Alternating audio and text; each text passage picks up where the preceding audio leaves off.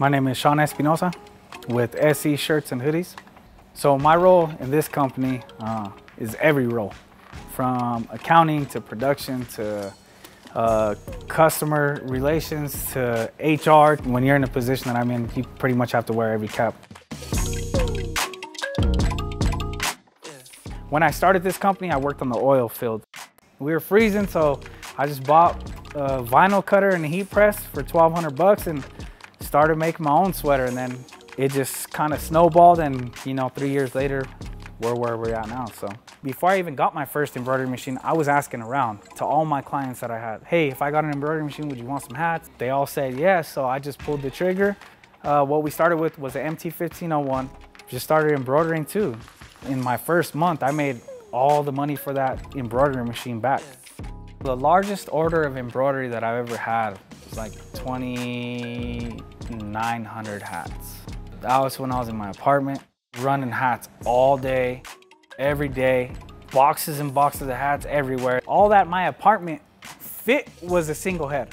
We could not catch up. Like, it was getting to a point where I had to outsource stuff just to try to keep up with the workload. But outsourcing really isn't a good business model because you're dependent on other people to get you your product. Time is money, right? So like, at the point where the MT1501 was bogging us down, we were losing money at that time. Because no matter, even if I try to cut down on stitches, like whatever things I would try to do to like streamline the process, it just was bogged down with the amount of orders that we were getting. So the quicker and more efficient and smoother you get the job done, the more money you're gonna make.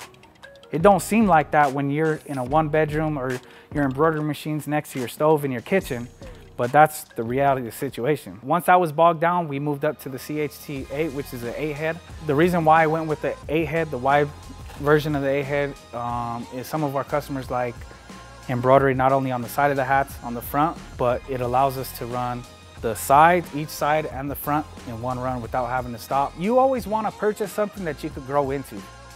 So what made me want to stay with Ricoma is the tech support.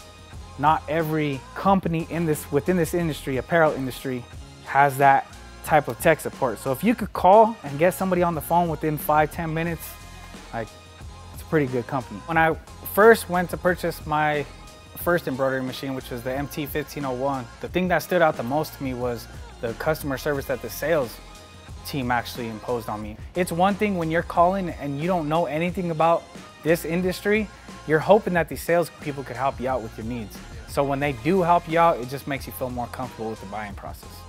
So how I've been able to profit from this business and profit specifically from embroidery is treating every customer the way that I'd want to be treated.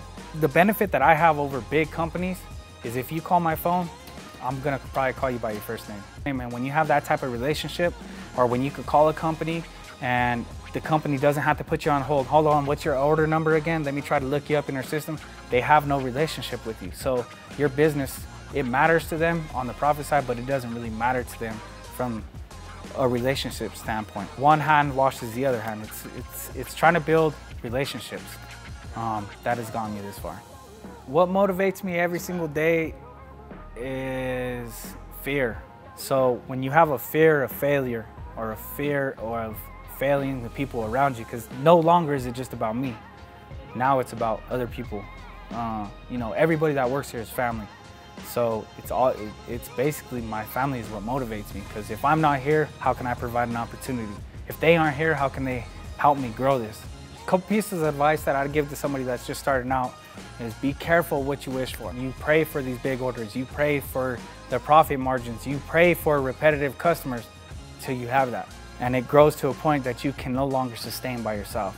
People see the success, but they don't see the grind in it. Another piece of advice that I'd give them is just go for it. Like, you're gonna have 50 people tell you can't do it rather than one person telling you can do it. Me personally, I'd rather try and fail than never try at all. This is just the beginning.